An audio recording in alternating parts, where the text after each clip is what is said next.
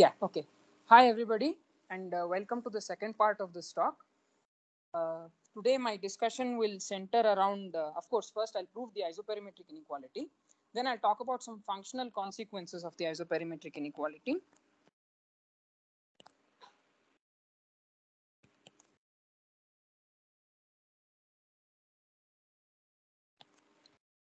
I'll talk about some functional consequences, and I'll also discuss equality cases, specifically for the Brunn-Minkowski inequality, which we proved last time, along with restricted versions of equality cases for the Minkowski's first inequality and for the isoperimetric inequality. So BM, Minkowski's first inequality, which we proved last time, and the isoperimetric inequality that we will be proving this time. So let me, for the sake of recap, state the isoperimetric inequality again. Our version of the isoperimetric inequality is as follows. If you have a Lebesgue measurable set in some RD, and it's a bounded set, and you take a closed ball which has the same volume, and if B in RD is a closed ball of the same volume. Excuse me. Yeah. Yeah, can you reshare your screen? I can't see it. Sorry, can I? Sarvesh, sometimes when a online participant re-enters the room, they are not able to see the screen. So can you just share it again once more? Oh, sure. Just sure. yeah, stop sharing and share it again. Yeah. Sure. Thanks.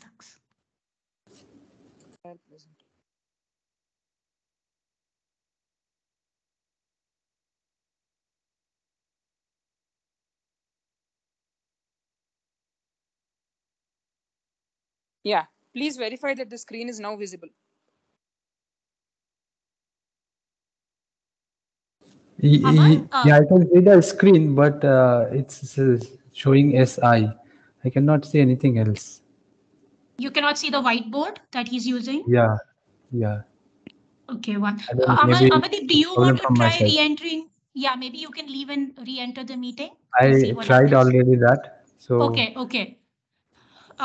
So hang on. Let's see. So maybe I can just ask Sarvesh to do this once more. Sorry about this. Sometimes this happens. Sure. So just try it again. Sure.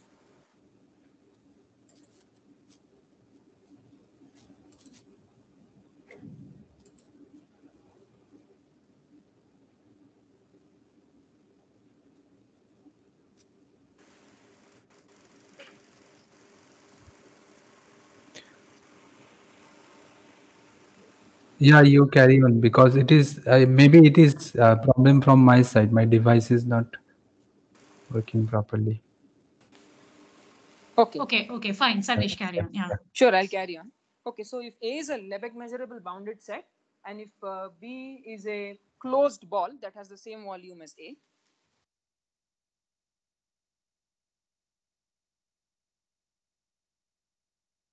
then the perimeter of B is less than equal to the perimeter of A. So the ball is the perimeter minimizer over all sets having the same Lebesgue measure and bounded. Right? And last time we didn't prove the isoperimetric inequality, but we came very close because we proved an inequality from which it will be a one-line corollary, namely the Minkowski's first inequality, which I will also state.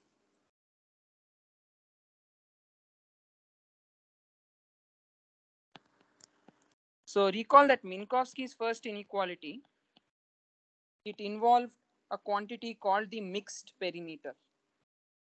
So if you have two sets, K and L, which are Lebesgue measurable and bounded as usual, then you have the following inequality. So sigma of K comma L, which is the mixed perimeter is greater than or equal to the volume of K to the, well, let's say they are subsets of Rn. So then n minus 1 by n, and then the volume of L to the 1 by n. And these are all n-dimensional volumes. So, sorry. Right. I'll keep the index as D for this stuff instead of n.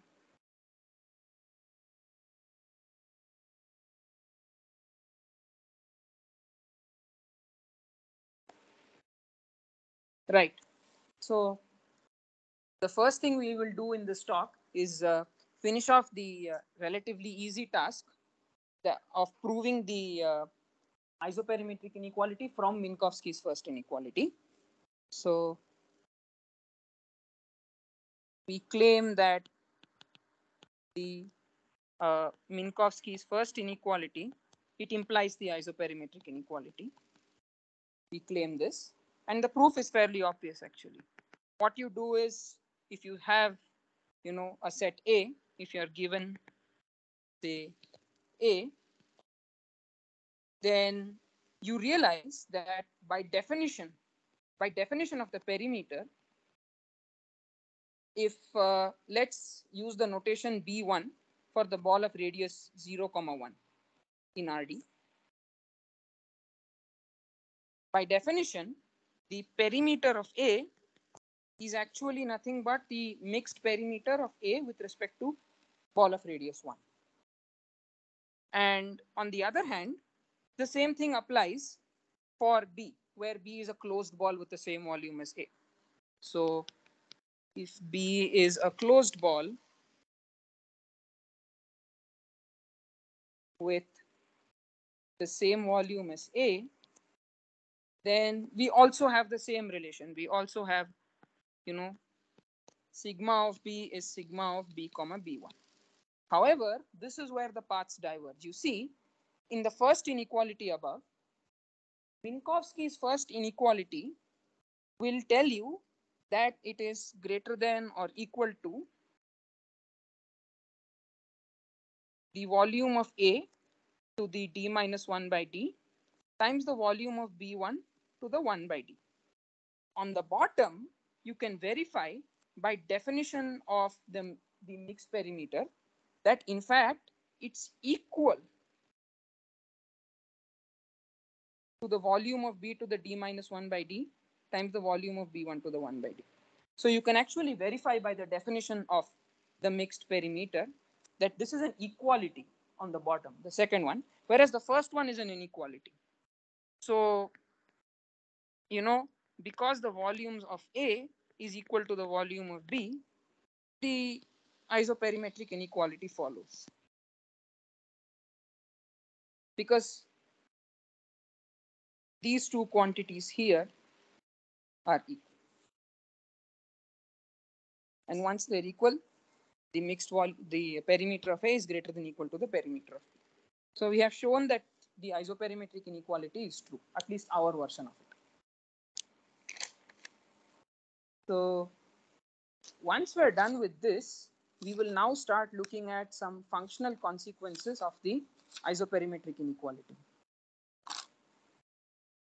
And the first of the functional corollaries, not the corollaries, one of the sort of functional variations of the isoperimetric inequality that we will see is called as the Sobolev inequality. So the version of the Sobolev inequality that we'll be sketching a proof of is not the most general version of the Sobolev inequality, because we'll be using a particular identity that is not applicable on the entire domain of the Sobolev inequality. However, we'll still be showing that the isoperimetric inequality in some sense implies the Sobolev inequality. So you'll be proving a version of the Sobolev inequality using the isoperimetric. So to do this, we need to think about, well, the first thing that we do is we recall that the isoperimetric inequality had this particular corollary. So there was this corollary of the isoperimetric inequality that we stated last time. That corollary was that if you have a set E, that's a subset of RD, that's bounded measurable, then the perimeter of E is greater than equal to some constant depending only upon D times the volume of E to the D minus 1 by D. So this was a corollary that we mentioned last time, and this can be derived in one line from the isoperimetric inequality. So it's pretty much, you could even say it's equivalent to the isoperimetric inequality. So what we do is here we will try to now kind of think of both sides of this inequality in terms of functions.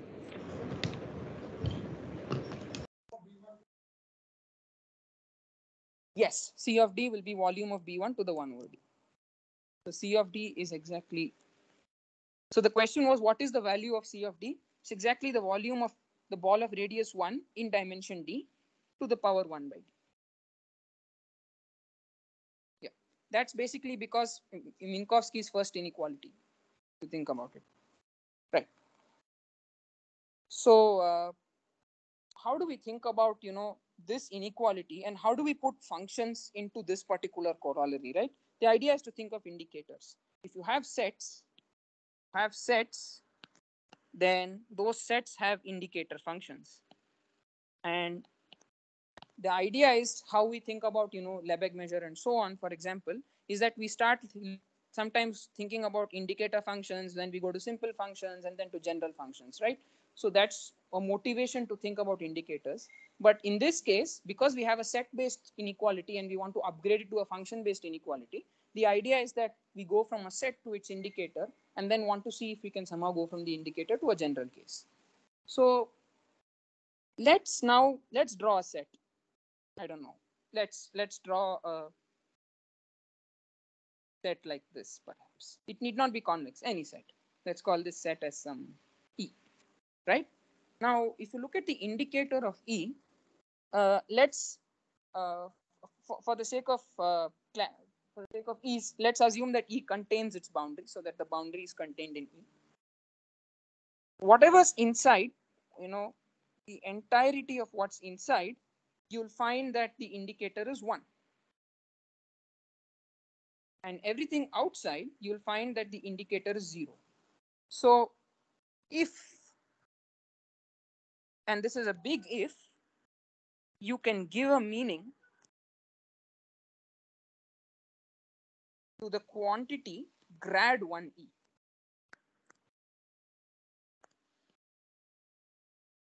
If at all this had a meaning. Now this is not, of course, indicator E is not going to be differentiable. But if at all you could give any kind of meaning to it, then it is likely that it would only change values at the boundary of E. It is going to change values, or going to be non-zero. Actually, the gradient, so to speak, is going to be non-zero only at the boundary of E.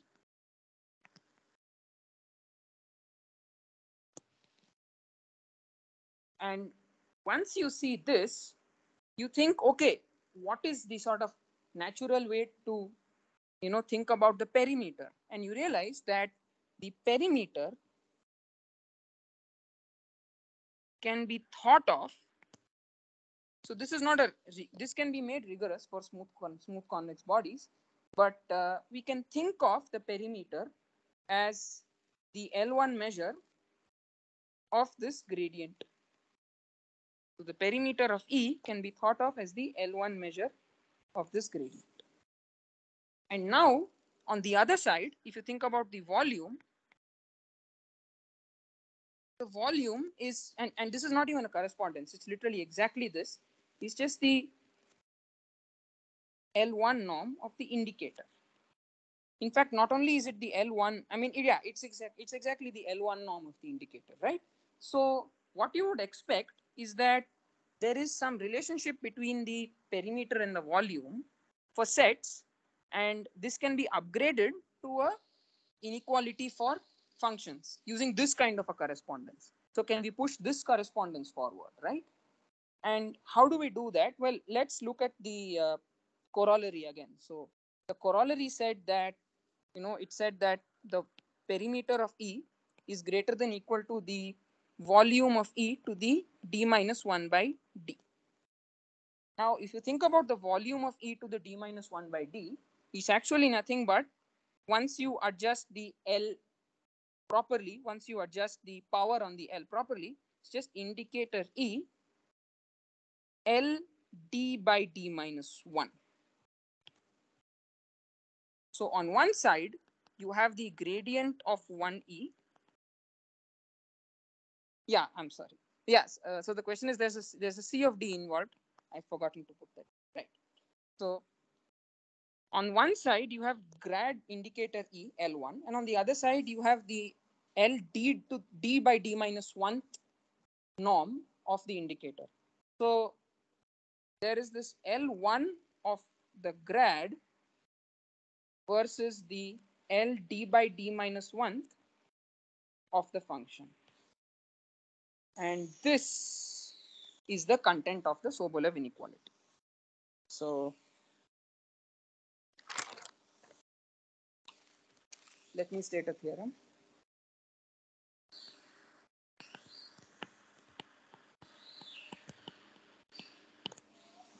So this inequality that I'm going to state, it's a restricted version of the full Sobolev inequality. But while proving the inequality that follows this, we will actually derive the whole version anyway. So this version of the Sobolev inequality states the following.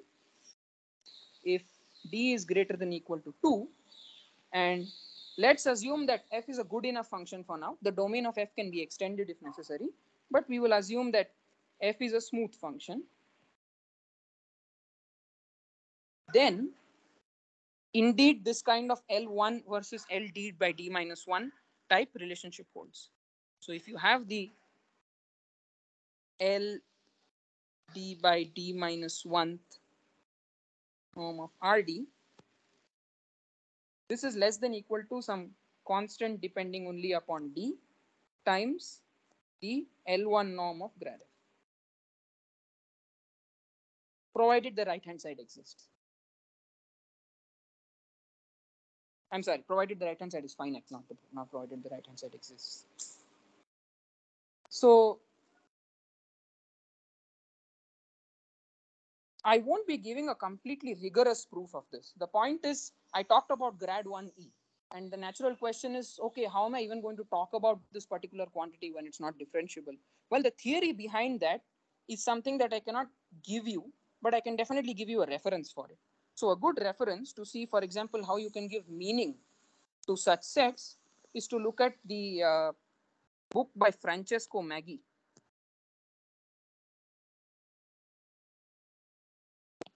which is titled Sets of Finite Perimeter and Variational Problems.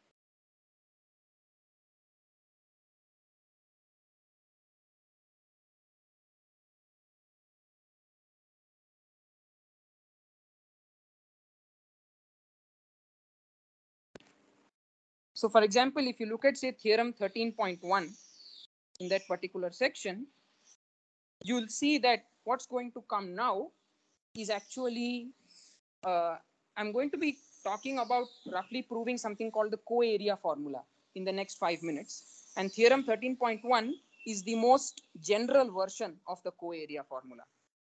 So the co-area formula can actually be proved for all Lipschitz functions, but we've stuck with C infinity functions for the sake of this talk, right?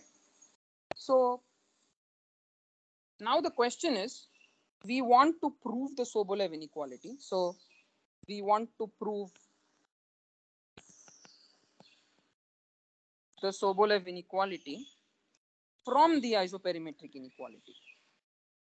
So if you think about it, how do you again go from a set to a function? You take indicators, right?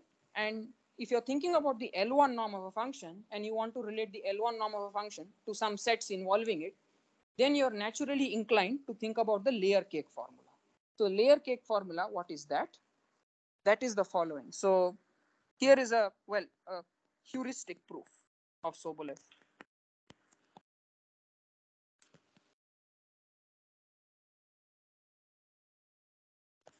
one can think of this as isoperimetric implies Sobolev.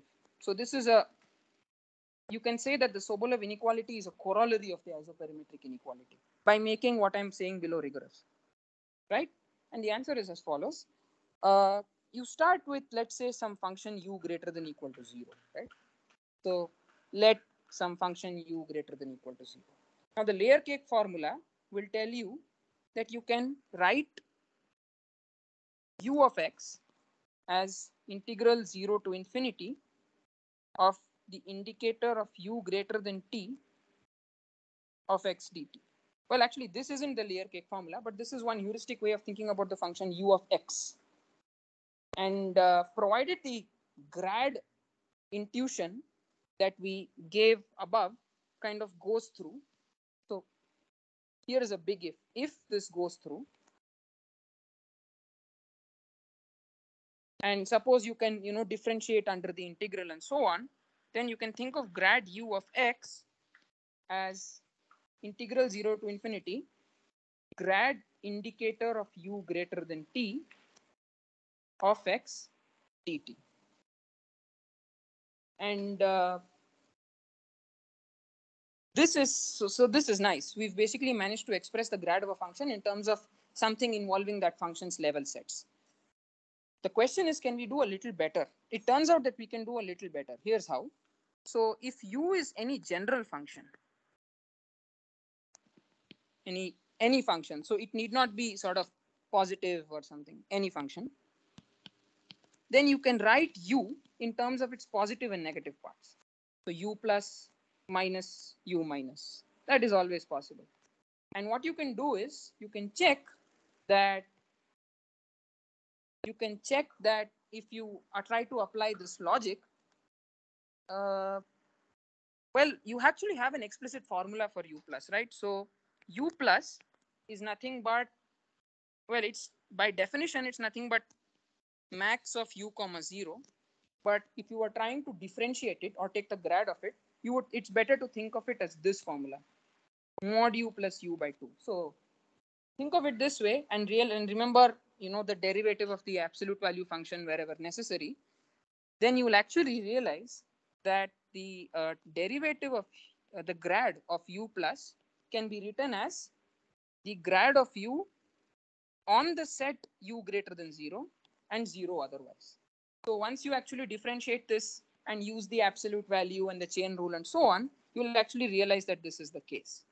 And repeating this with u minus, you will just get, well, u less than 0 and so on, right? And once you do all this, sorry?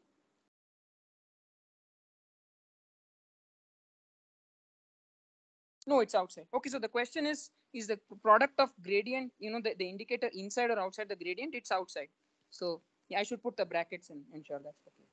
So it's 0. So for example, the grad of u plus is 0 if u is less than equal to 0, and it's equal to grad u if u is greater than 0. So now once you add these, you can verify just by adding these and doing some more basic algebra that in this identity here that we wrote, the second one,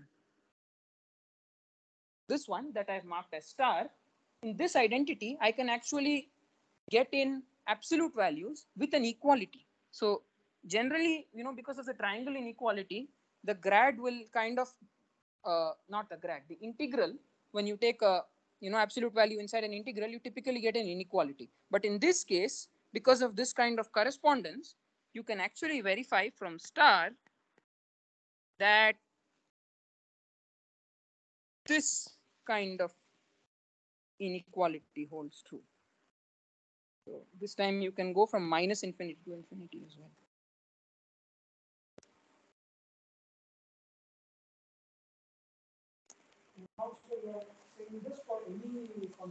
Yes. So now this thing that you can see here on the last line is actually true for any function u. So earlier we started with u non-negative, but now this identity is true for any function u.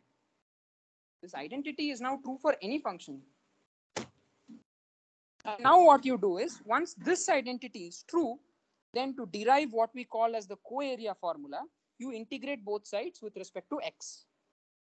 So now you integrate with respect to x.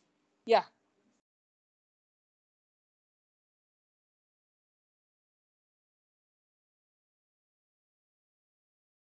No, that still doesn't have a meaning. We're still working in the heuristic sense. It's true in a heuristic sense. It is not. So the question is that what is the sort of actual meaning of this equality that we've written here? The answer is that it's true, at least as far as our working is concerned, in a heuristic sense. The rigorous interpretation of it, for example, can be found in Maggie's book. What that particular equality is can be found in Maggie's book. So once you integrate both sides of this with respect to x, what you get is on the left hand side, you will get the L1 norm of grad u. And on the right hand side, what you will get is you will get integral over Rn, Rd rather, we're working with d, integral from minus infinity to infinity of grad indicator u greater than t of x dt. Now we can suppose we can, because you know the integrand is non-negative, so we exchange the integrals and then realize that what's coming inside is just the perimeter.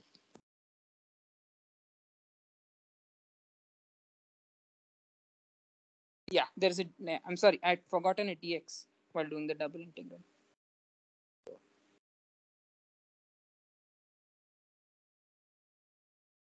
So we end up getting the perimeter, surprisingly, at the end of all this.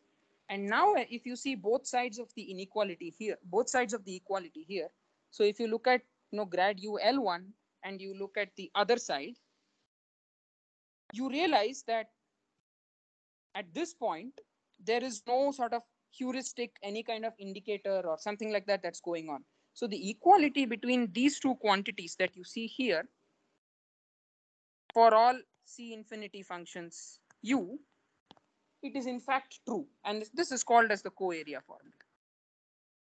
So the co-area formula rigorously assigns the L1 norm of U to a particular integral involving the perimeters of the level sets of U. So this is a very interesting formula. And using this formula, we can now prove the Sobolev inequality.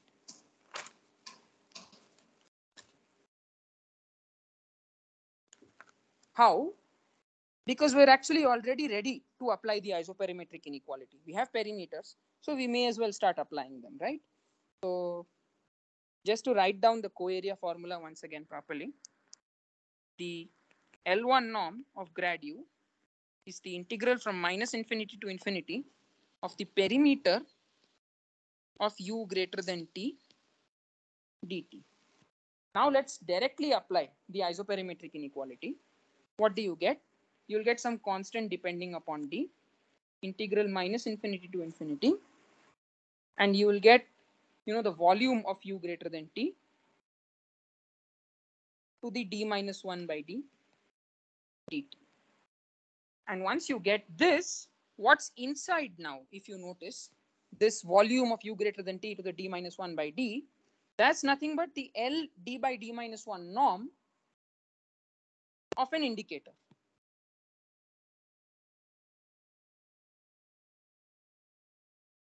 So you just get the indicator of u greater than t, that guy's d by d minus 1th norm dt. And now because the norm inside is greater than equal to the norm outside, you can pull the entire norm outside and the inequality still holds true. Now I'm just going to put a bit of a caveat on this inequality. I'm just going to put a C here because this inequality is important and we'll come back to it later.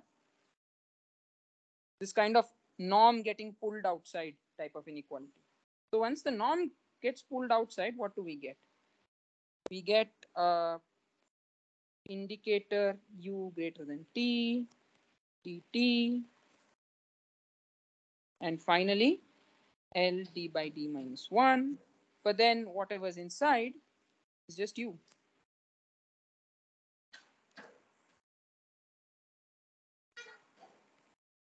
and that finishes the proof. So Sobolev's inequality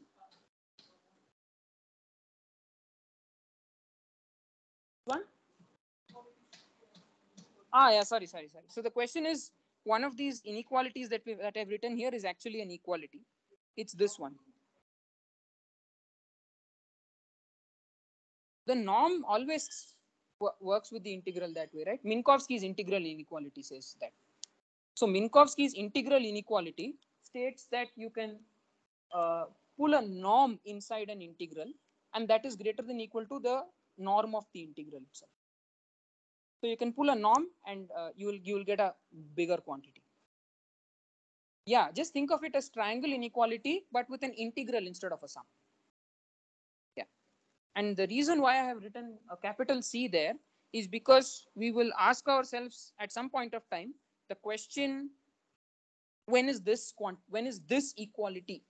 When is this inequality that we write here, capital C, an equality? We will ask ourselves that question, right?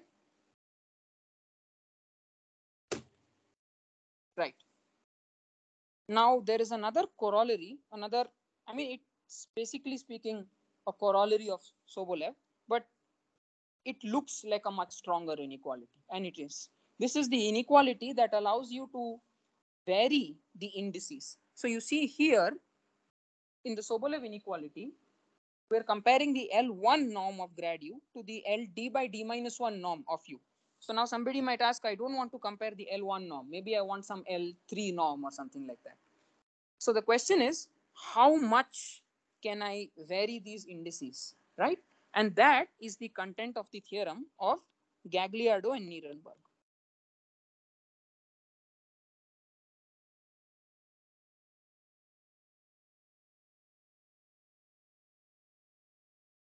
And just as an aside, the actual co-area formula in Maggie is proved using something called the Morse-Sard lemma. So you prove something called the Morse-Sard lemma, and then you kind of start with smooth functions, then you approximate Lipschitz functions by smooth functions, and then you do this plus minus type approximation. So anybody who wants to kind of start reading that should start reading up the Morse-Sard lemma. Right. So we will now state the theorem of Gagliardo-Nirenberg. So let's assume for now that we have a function that's C infinity of Rd, and we'll start with numbers q greater than R, right? And what we want to do is we want to control the LQth norm of u in terms of the LRth norm of u and a particular some quantity p norm of grad u. So this is how that works. It will work as follows. Given, these quantities, if you pick any p that belongs in this interval R, I'm sorry, you don't pick a p in this interval. You pick a p such that q belongs in this interval. So dp by d minus p. So if you let p go close to d, then the right endpoint that you see here goes to infinity. So you can pick p close enough to d so that this particular inequality is satisfied. And with that p, you can get the following kind of control. You can find a theta 1. Well, okay, no theta 1, just theta. There'll be a theta that will be strictly between 0 and 1, which depends only on PQRD. Such that, okay, and a constant, of course, and a constant that will again depend only upon PQRD, such that the following kind of inequality holds. So you want to control the LQth norm of u. What you will get is that, of course, with this constant, you will get the LRth norm of u, and you will get the LPth norm of grad u. This is exactly what you will get.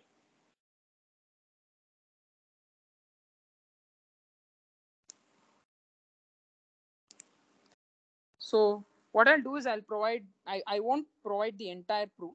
I'll just say at this point that what you do is you first, if once you're given you first, sorry. Oh my God, I'm so sorry. I missed a theta in the inequality. Excuse me. I missed a theta in the inequality. Yes. Now you can see the inequality as properly written. So some theta that will depend upon PQRD, but those powers will appear in the grad and in the norm respectively. So the proof essentially goes via applying the Holder inequality twice. So if you're given a function u, then you can kind of apply, so the first thing that you can do is you apply Sobolev inequality to a power of u, a suitable power of u, and you apply the Holder inequality.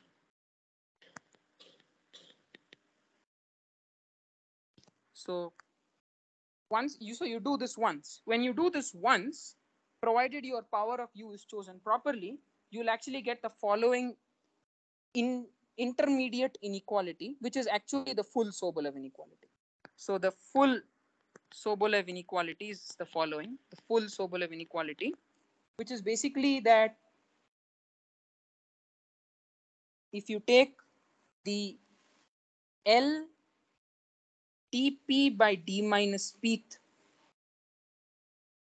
norm of u, that's less than equal to some other constant, say some c prime, which depends only upon p and d,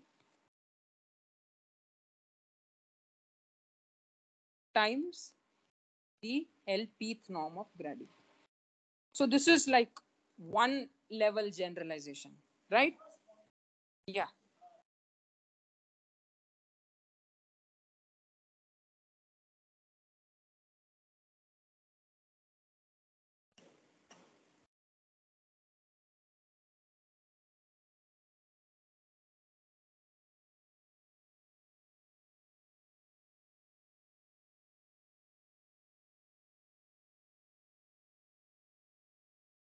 I'm missing something.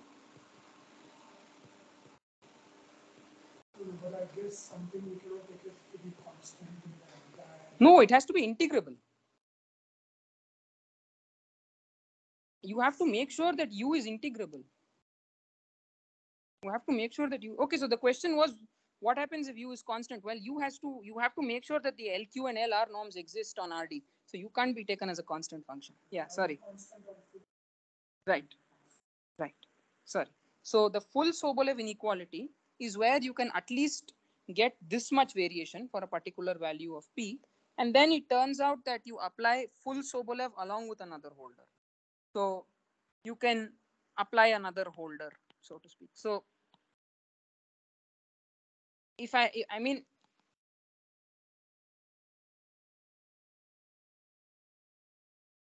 something like this will also hold in bounded domains. Yes.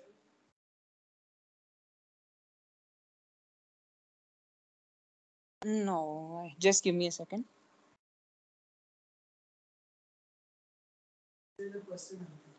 Okay, so the question is the following. The question is, what if we're on a bounded domain and we're considering the Gagliardo-Nirenberg Sobolev inequality? Then if u is a constant, it seems like the right-hand side is 0 while the left-hand side is non-zero. So can this be reconciled?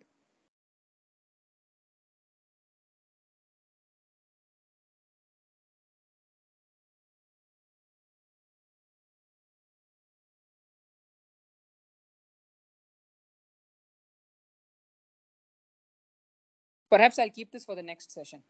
Okay, so this will be kept for the next session. But if anybody has an answer, they're free to suggest in the meanwhile. Thank you. So you apply another holder. What was the point, Sarvesh? I mean, you can't have constant and compactly supported, right? Yeah. No, the question is exactly the following. The question is that if you take the Gagliardo-Nirenberg Sobolev inequality, what happens when you're on a bounded domain and the same kind of inequality holds, but you have a constant function then.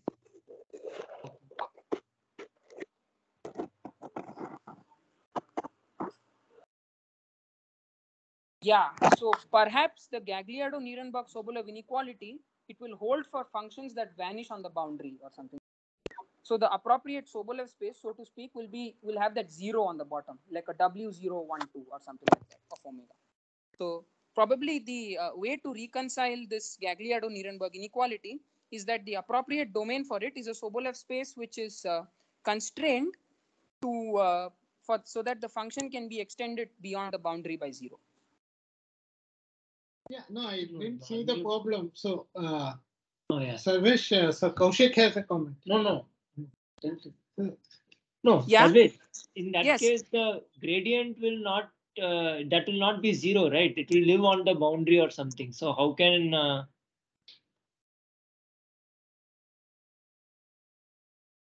If it's constant, the gradient will live on the boundary.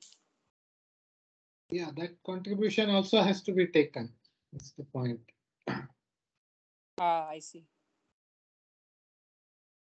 The comment is that the gradient can also be there on the boundary if the function is constant. So are you thinking the function which is 1 on the domain is Yes. 0 outside the domain? That's right. That's right. The function 1 on the domain and 0 outside the domain, clearly Gagliardo-Nirenberg has written cannot apply to it. So how is that reconciled?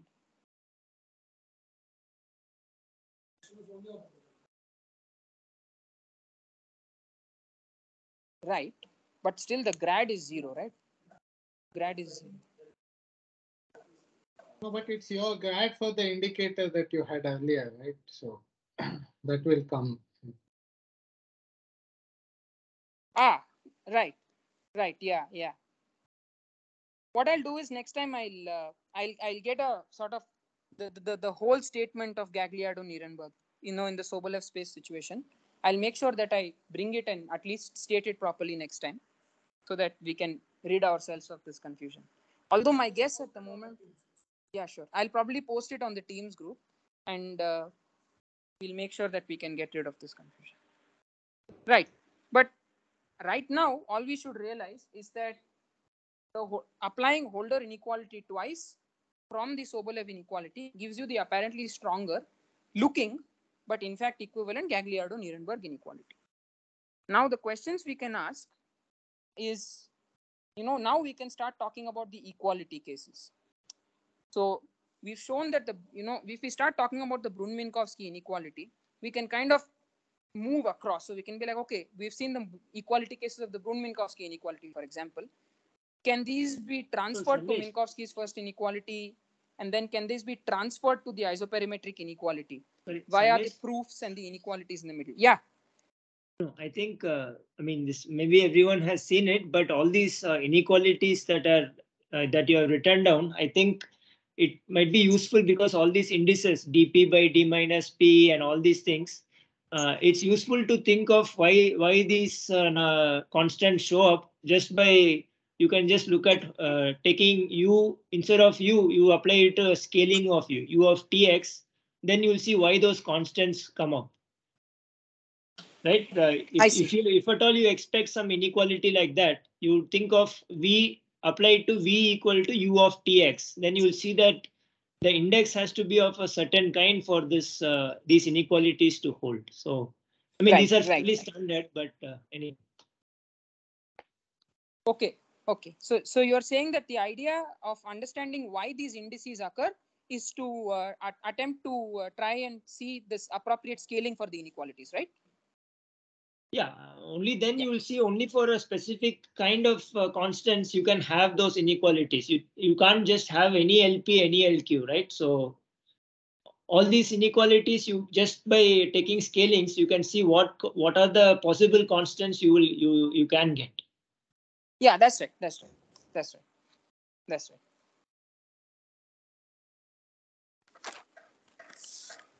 So we will now go to the equality cases of the Brunn-Minkowski inequality.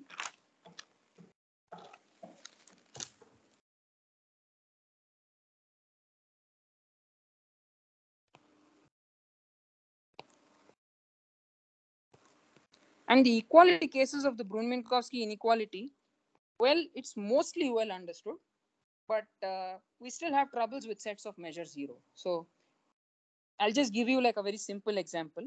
So first of all, what is an equality case, right? So what is an equality case?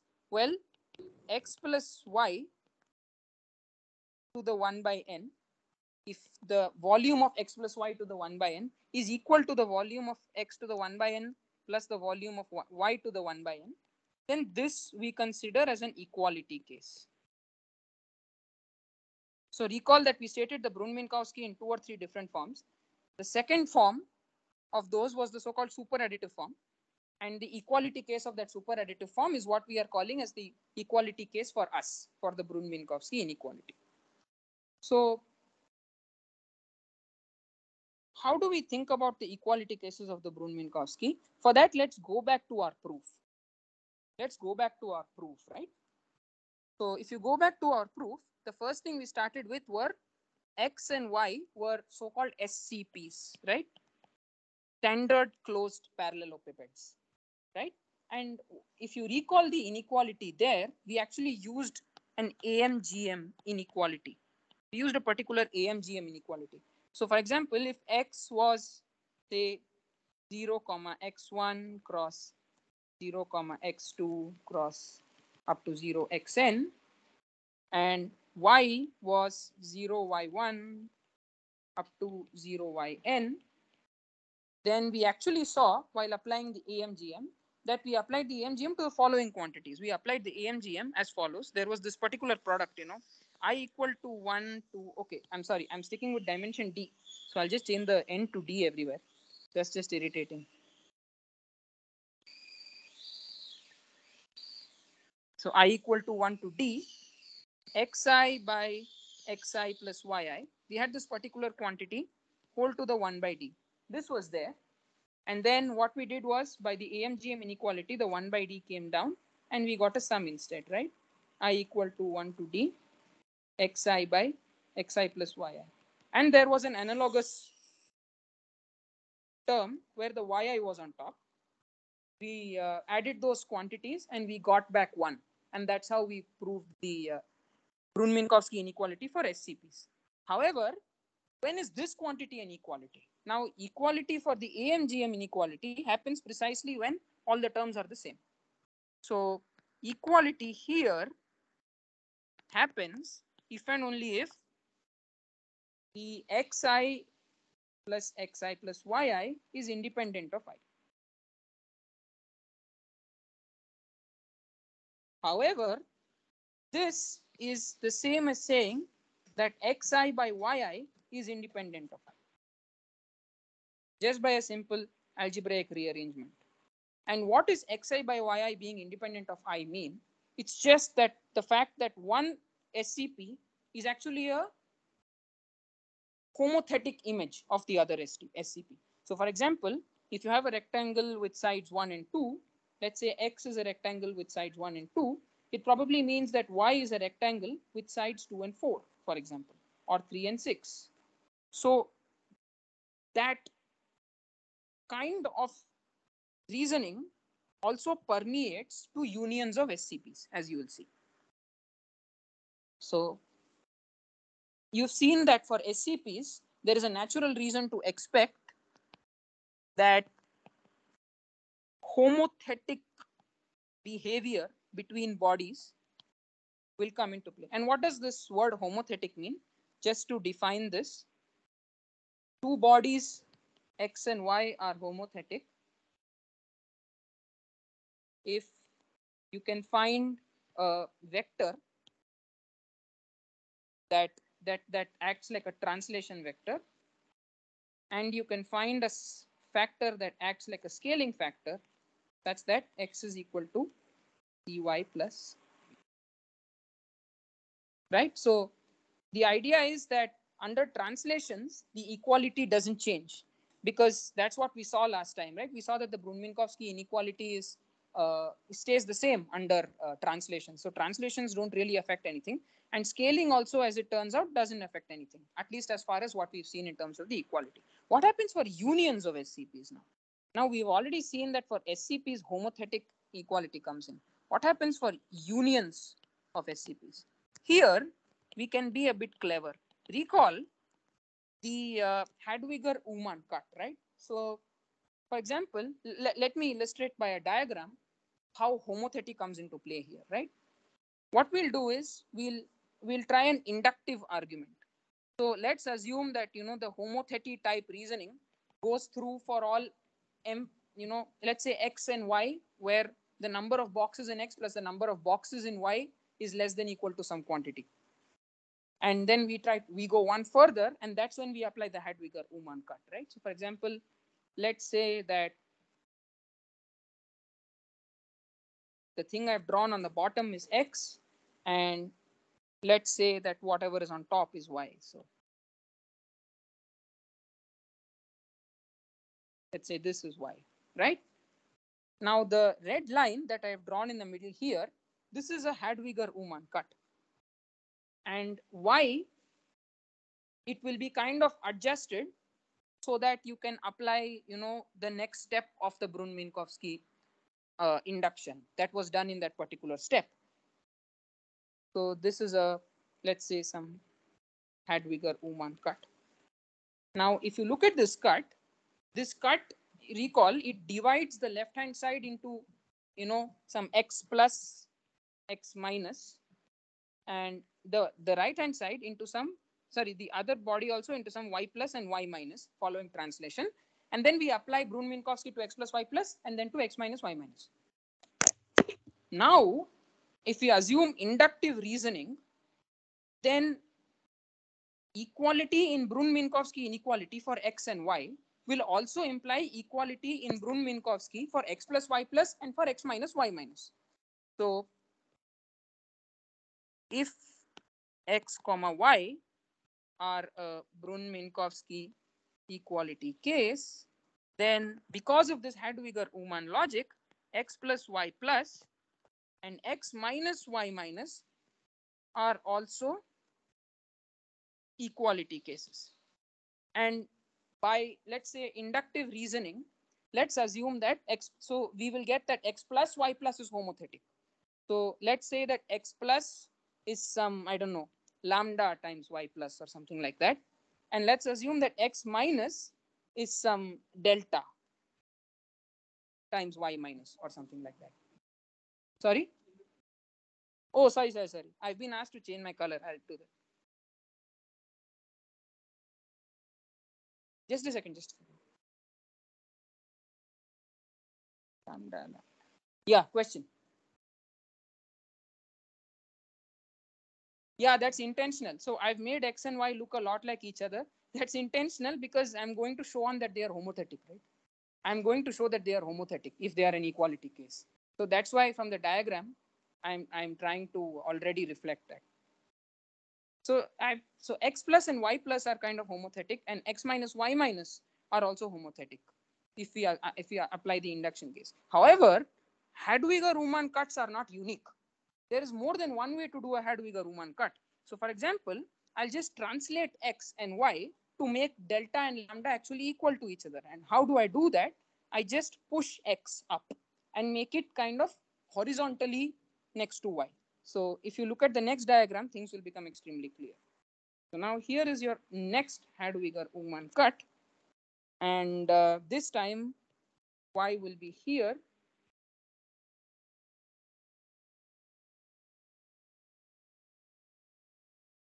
And x will be here. Sorry, I'll draw that in black. And x will be here. But now, if you see, again, we've got a different Hadwiger-Ullmann cut and we can't really have different scaling constants now. So now we'll have a different, some x prime minus an x prime plus, and we'll have a y prime minus and a y prime plus. But then if you see from this diagram, y prime plus and y prime minus and x prime minus will have to also be an equality case. So y prime minus and x prime minus will have to be an equality case. And that will imply, because of the our previous arguments, and because of this diagram, that delta is actually equal to lambda. So what I'm trying to say, what I've just mentioned everything here will tell you that if you have a union of SCPs, then the Hadwiger-Ullmann cut and its non-uniqueness will tell you that even unions of SCPs will reflect the same homothetic type reasoning. So you will get that X and Y are homothetic. Question, Sarvesh? Yeah. So this Hadwiger cut, what you show, isn't it that it exists in one of the axes? Here you seem to be saying that in every axis you can find a Hadwiger cut. Yes, actually it turns out you can. So the question is, well, I've just produced another Hadwiger-Ullmann cut. How did I do that? It turns out that you can modify that argument. So I'm not being very rigorous here, but it turns out that you can modify that argument. If you recall the proof of the Hadwiger-Ullmann cut, I just took two boxes and the relationship between them. I can actually take any two boxes and apply the same logic that I applied there to show that there is a Hadwiger-Ullmann cut relating to those two boxes. And therefore, there is no need for this Hadwiger-Ullmann cut to be unique. And if you take the Hadwiger-Ullmann dimensions, it need not be unique, but if all the boxes are stacked on top of one another, for example, let's say they all have the same X projection, for example, then it wouldn't work. Yes, then it wouldn't work. But even though the point is, in that case, you will actually see that X and Y are SCPs up to measure 0 itself. So the question is, what if the boxes are all stacked on top of one another or something like that? Then X and Y themselves are boxes up to sets of measure 0. Oh, well, then it not be quite exactly like that. Okay. What I mean is that, okay, I don't remember exactly, but what you are saying requires Hadwiger cut in every axis, or at least two different axes. What this proves? It requires it at least two different axes. Or you should make sure that your homothetic constants sort of match across all boxes. Right. Okay. So this requires a little bit of an argument. I'm being pretty imprecise at this point. But anyway, you can show that this logic works. I have one question. Yeah. You see, your second picture does not appear to be Hadwiger cut to me, because according to Hadwiger cut, one box should be on one side, another box should be on the other. But if you look at your second cut, it is not a Hadwiger cut.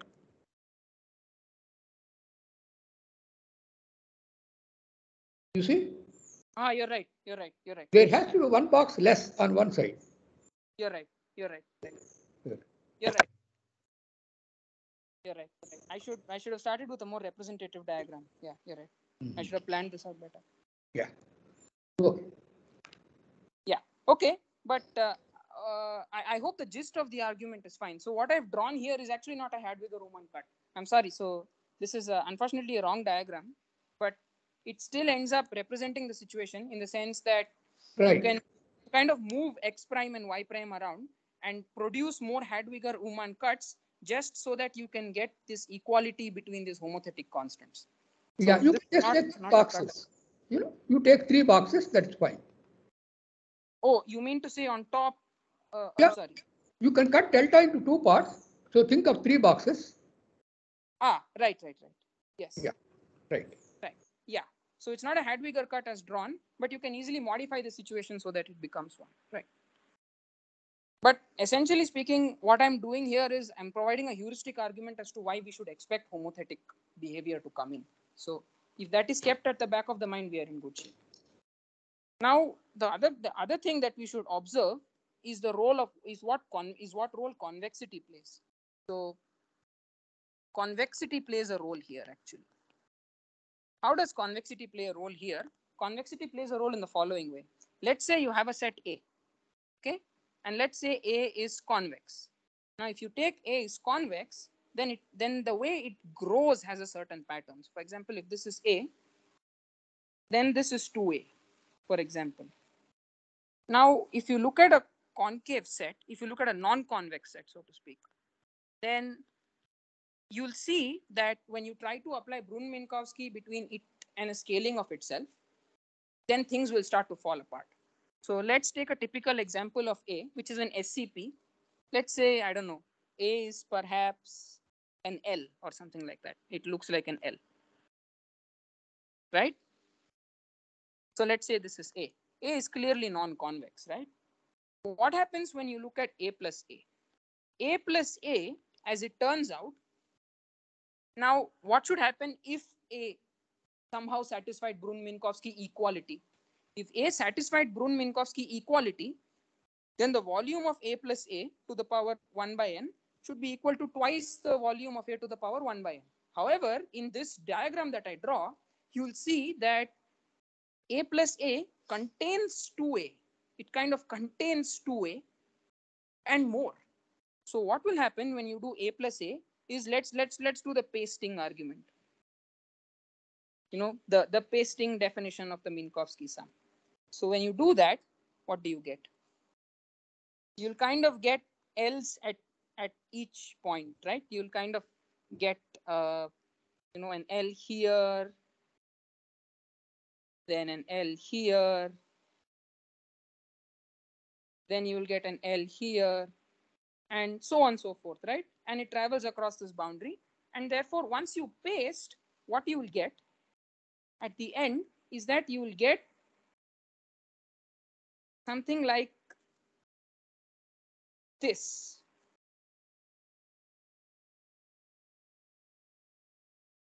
You'll get something like this. And if you look at what A plus A is, A plus A will just be this particular quantity. So this, everything here will actually be A plus A. And this quantity, I'm sorry, not A plus A. This whatever's inside will actually be 2A, excuse me. This is like A scaled twice. And this extra part is kind of created by a lack of convexity. So you can clearly see that if A is non-convex, and in this case, we saw the simplest type of non-convex set, it's an L, so it's literally an SCP. Non-convexity kills the potential for Brunn-Minkowski equality to happen. So non-convexity of an SCP actually implies that it cannot. So two of its scalings. So let's say of an SCP A implies that lambda A and mu A cannot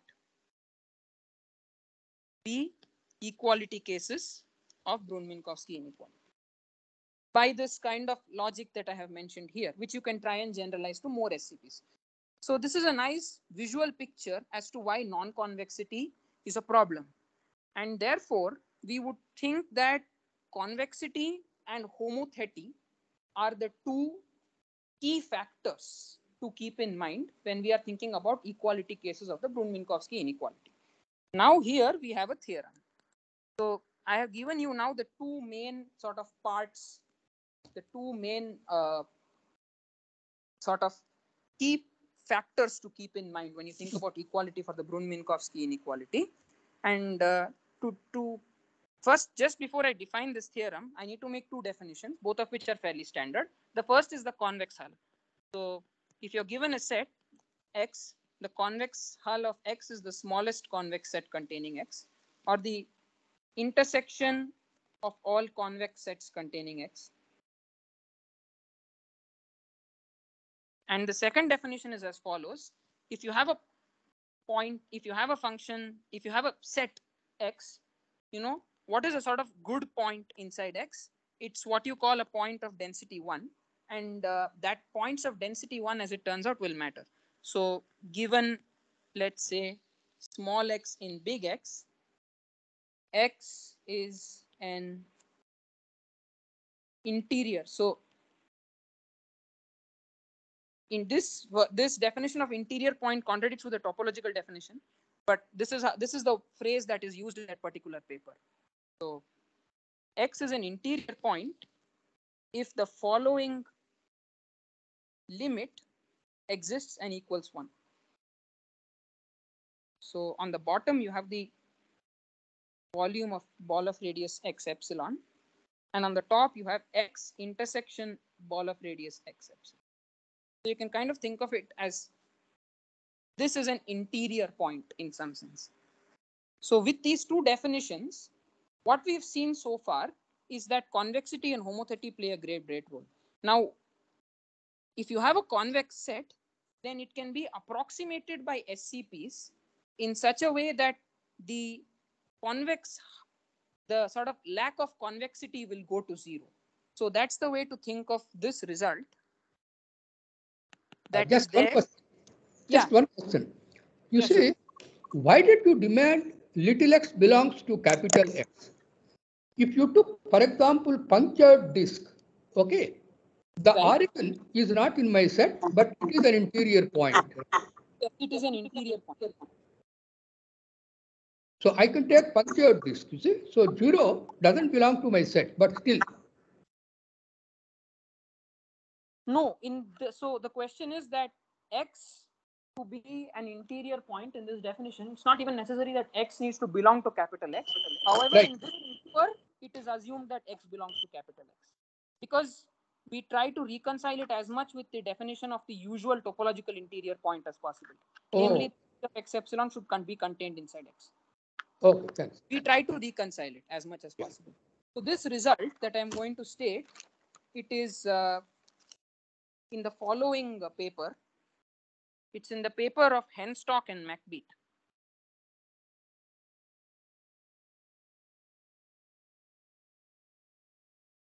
Okay, sorry, the ball, so this B of x epsilon, what is it? It's the ball of radius epsilon around X.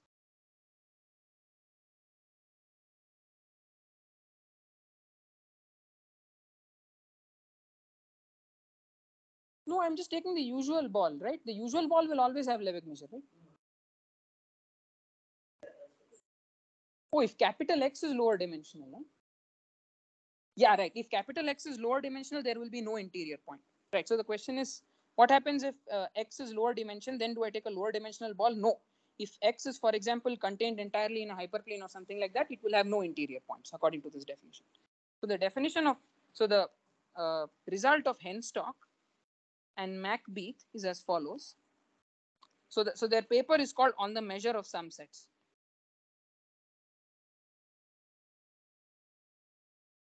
Yeah.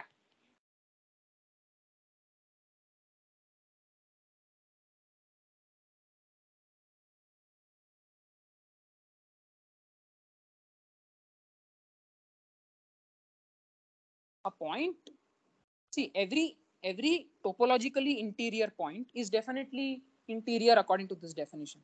But you can have some other issues.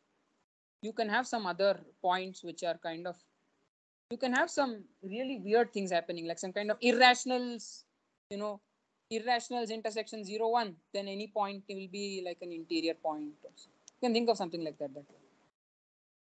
If I may make a remark, this is what is called Lebesgue point, right? It is Lebesgue yeah, this is point typically what is indicator. called as a Lebesgue point. This is typically what is called as a Lebesgue point, if I'm not wrong. Yeah. Right. So if you look at the result of Henstock and McBeat, that is as follows. So equality for x comma y, that is to say, in the sense that we had, that is to say, the volume of x plus y to the 1 by n is the volume of x to the 1 by n plus volume of y to the 1 by n. For the case when x and y have volume greater than 0. So there is a case when one of them has volume equal to 0, but that I'm not going to discuss because the intuition behind that is a little more difficult. Then, equality holds if and only if the following hold, right? So if x star, x lower star is the set of interior points of x and y star is the set of interior points of y, then you'll find that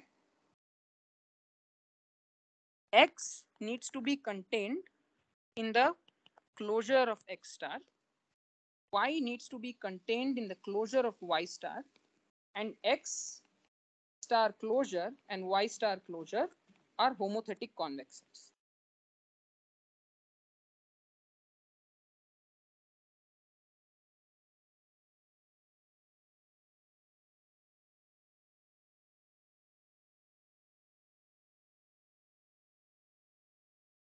Yeah, that's right.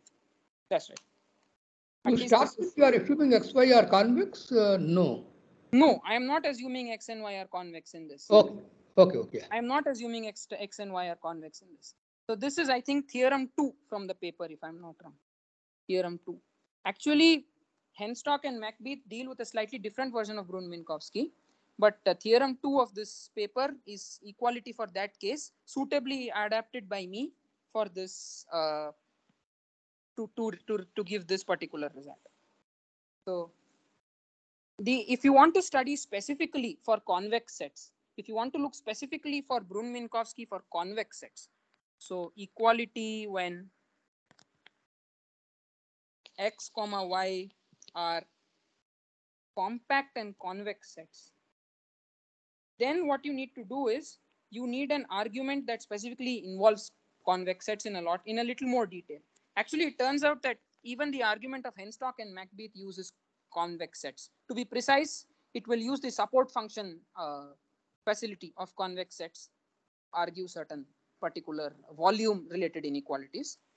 But this book, Convexity by Webster, his section 6.5, you can find it following theorem. So the theorem is that if x comma y are compact and convex subsets of Rd, then they are equality cases if and only if one of two things happen. Either they are homothetic or they are contained in parallel hyperplanes. So there are two hyperplanes which are parallel to each other such that x is contained in one of them and y is contained in the other. So this second condition is something that comes from trying to calculate the volume of a convex set by projecting it onto various hyperplanes and so on. So this theorem is very, very integral. I mean, it uses the fact that, x comma y are convex in a very important way. Oh, but wait a minute. You see, when you say x is contained in a hyperplane, measure of x is 0, right? Yeah. So as it turns out, this particular theorem that I'm writing here even captures the case where x and y could be measure 0. No, but it seems to capture only that case. Yes, that's right. So if x and y are in fact bodies which are compact, convex, and of measure non-zero, then in fact they are homothetic bodies. Okay. That is what the content of this theorem is. And it also says that if x and y are measure 0, then there are two hyperplanes such that one is contained in one, the other is contained in the other, and they are parallel hyperplanes. It is 1 or 2. That's Or, what yeah. meant. 1 or 2. Okay. Yeah.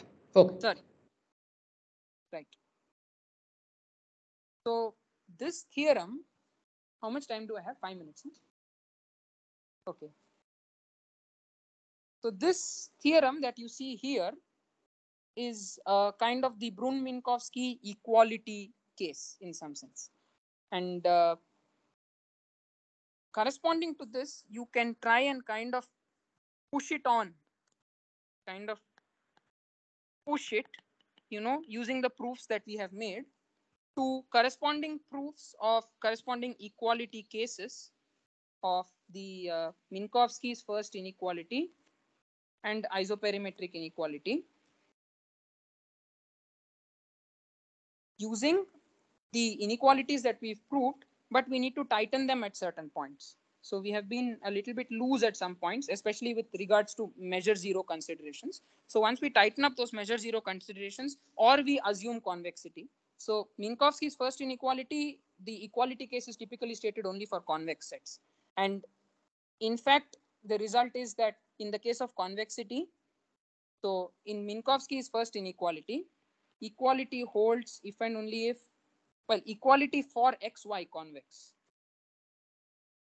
For xy convex of non-zero measure holds if and only if they are homothetic. And once you come to this step, you can then generalize that step to the isoperimetric inequality, where in the isoperimetric inequality, you will get something like if X is a closed set, for example. So how would it look like for the isoperimetric inequality? For the isoperimetric inequality. So typically for the isoperimetric inequality, we have two options. One option is to be very loose, but the other is to put as many assumptions as necessary to ensure that the ball is the only minimizer, right? So for example, one such thing would say something like, if X is convex and there is a ball such that X has the same volume as it and X has the same perimeter as it, then X is homothetic to the ball. So X is also a ball of some radius. No, of the same radius as B, perhaps translated. So this is the equality case for the isoperimetric inequality. And I don't have time, unfortunately, but otherwise I would have discussed the equality cases for the Sobolev and Gagliardo-Nirenberg inequalities. Yeah, just before I leave this capital C inequality that I have written here, the reason why this is very important is because this is the point where the isoperimetric inequalities equality cases stop transferring to the Sobolev inequality. At this point, when I exchange the norm with the integral, the equality case of, so this, but the particular inequality that I have used here is Minkowski's Minkowski's integral inequality, because I have exchanged, the integral with a norm. So it can be thought of as like a integral version of the triangle inequality. This inequality, when it holds, that kind of breaks the entire logic here. So it doesn't hold for any C infinity function U. It will only hold when U is the indicator function of a particular set. And unfortunately, indicator functions are excluded from our version of the Sobolev inequality because we have restricted ourselves to C infinity functions. And also because the co-area formula only holds for at most Lipschitz functions, at the worst, at the best, sorry. So because of that, the particular inequality C breaks the back of this entire chain of inequalities. And that means that we have to tackle the equality cases of Sobolev and of Gagliardo-Nirenberg in a completely different way, which I'll probably give like a brief discussion on next class. Thank you. Any questions? I'll clarify the proper statement of Gagliardo-Nirenberg on finite domains next time. Yeah. Just one question. Yeah, sure. You see, going to Henstock's thing, if you have two compact convex sets contained in parallel hyperplanes, their Yes. sum is also contained in another hyperplane, right? That's right. X plus y will also be a set of measured 0. It will also be contained in another hyperplane. In a hyperplane, actually, right? Yeah. Yeah, that's right. That's right. Therefore, that will be correct. I see. Yeah, that statement will be correct. So but the problem is there is no way that I can discuss these without, for example, introducing at the least what a support function is. So otherwise I would have wanted to even discuss these, but there is no way that I can do that. I can provide heuristics, of course, but I don't have the time. By the way, if you go back to that Sobolev inequality, that C, P, Q, R, D, some complicated thing. Right. Okay. So if we took logarithms, is it saying that something is convex or no? Somewhere if we take logarithms, then... I don't think so. See, the problem is the relationship between theta and PQDR is it's... Oh, sorry. Theta depends on... Okay. Not very good. Okay. All right. Yeah. That theta is actually, you can determine it because once you do a you will realize that theta comes from deciding what the proper holder indices need to be, how it needs to be properly applied, and so on. So the relationship between theta and PQRD can be made easily explicit. The explicitness of CP of constant for Gagliardo-Nirenberg is a question that's actually not fully known. So it's actually not fully known the equality cases of Gagliardo-Nirenberg, but some cases are known. So some very special cases are known. Yeah. And by the way, the cases of equality, is it very trivial to understand in case D equal to 1? If D equal to 1, the isoperimetric inequality makes no sense. So that's why I had to stay. No. Equality in the Brunn-Minkowski thing, which simply means Lebesgue measure of A plus B is Lebesgue measure of A plus Lebesgue measure of B, right? Right. Is it easy to understand dimension 1? AB should be intervals or something, or no? I don't know. Yeah, sure, they should be intervals. So the idea of understanding the equality case for dimension equal to 1, if you're trying to understand equality cases, you might want to look at the more discrete version of the inequality. So there is a discrete version of Brunn-Minkowski for the D equal to 1 case. It's called as a Cauchy-Davenport inequality. So look at the Cauchy-Davenport inequality. This inequality is a kind of discrete version of the Brunn-Minkowski inequality in dimension 1. I see. And if you look at the equality cases for that will kind of look like intervals. And it will be very clear from there what the equality cases are, because there's nothing that goes on there. So Right. yeah, let me quickly write that down. So Cauchy-Davenport inequality, that's what that inequality is called.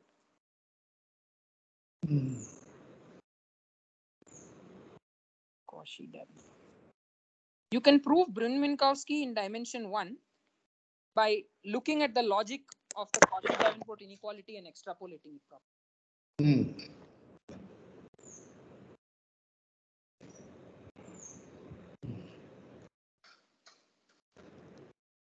One question, Sarvesh, I mean, it's kind of because of the equality case. So if you go down to your equality theorem for compact convex sets. Yes.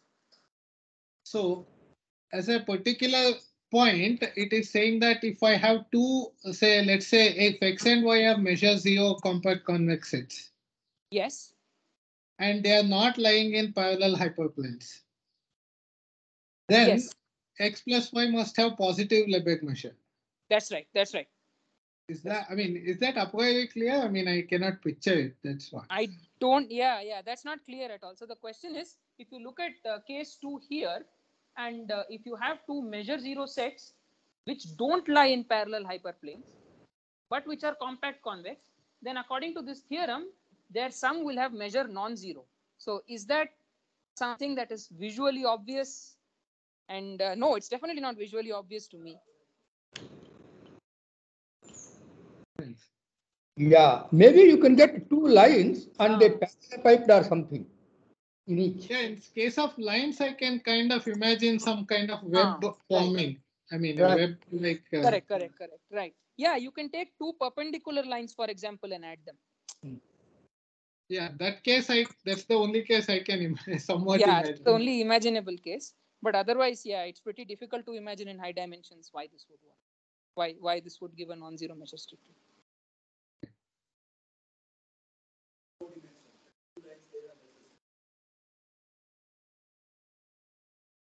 Right. So in 4 dimension, maybe you want to do something else. Take two squares or something like that. Yeah, probably that line logic can be extrapolated to higher dimensions. So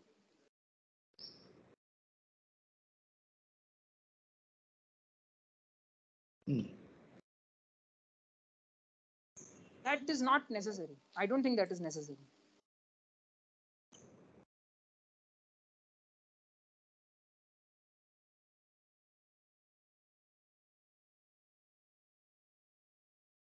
Anyway, all right.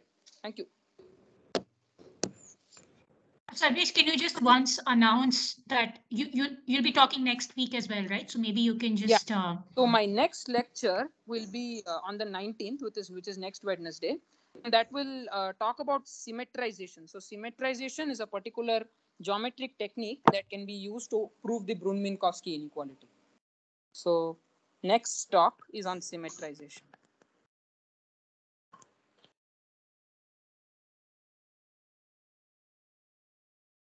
Yeah.